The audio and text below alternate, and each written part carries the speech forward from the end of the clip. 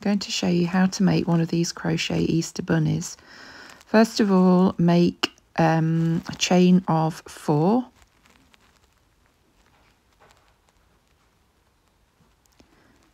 Then join with a slip stitch into the first chain.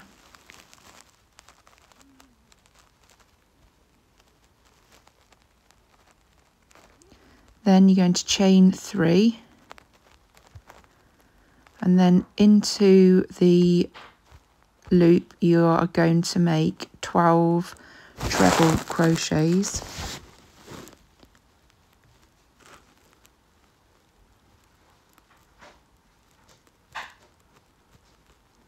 When you've finished your 12 treble crochets, you are going to slip stitch into the third starting chain. So you have 12 treble crochets like that. Then you are going to chain 2 and put a half treble into that first chain. And then you're going to put 2 half trebles into each stitch around, so you will end up with 24 half trebles in this round.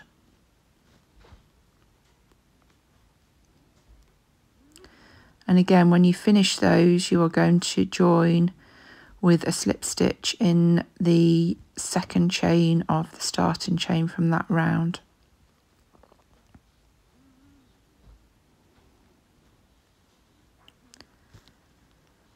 You're then going to chain 2 and then make a treble crochet in the base of that starting chain. 1 treble. And then in the next chain you are going to put 2 double treble crochets,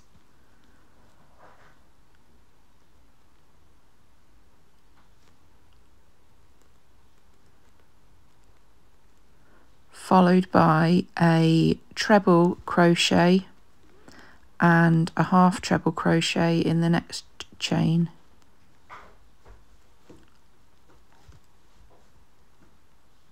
So it should look like that. That's the rabbit's head. Then you're going to chain 9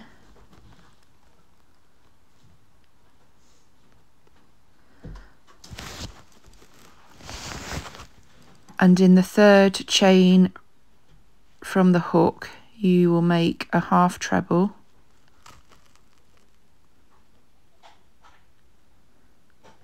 and in the next chain you will make a treble crochet.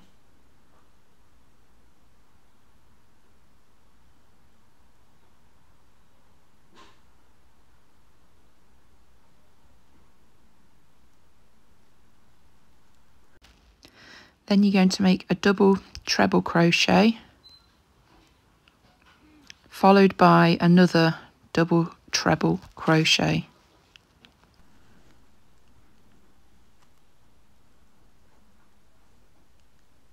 So it looked like that. Then you're going to make a treble crochet in the next chain, followed by a half treble crochet. And then finally in the last chain you're going to make a double crochet.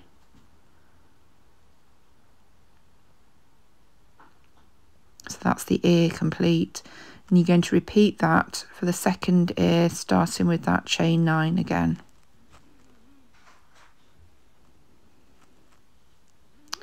And when you've finished with the double crochet at the bottom of the ear, you're going to make a slip stitch into the base of the half treble from the rabbit's head.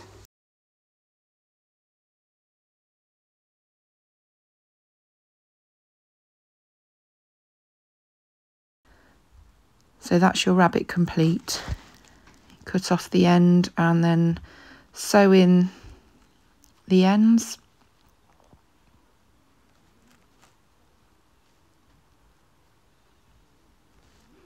And then you can use these however you want, whether you want to applique with them, whether you want to make a number of them and have some sort of bunting.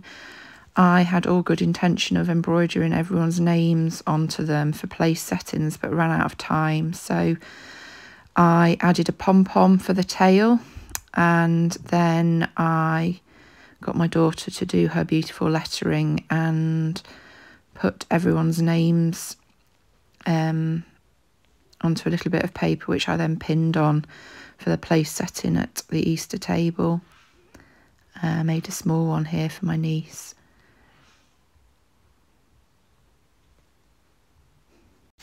I hope that you have fun with them, whatever you do.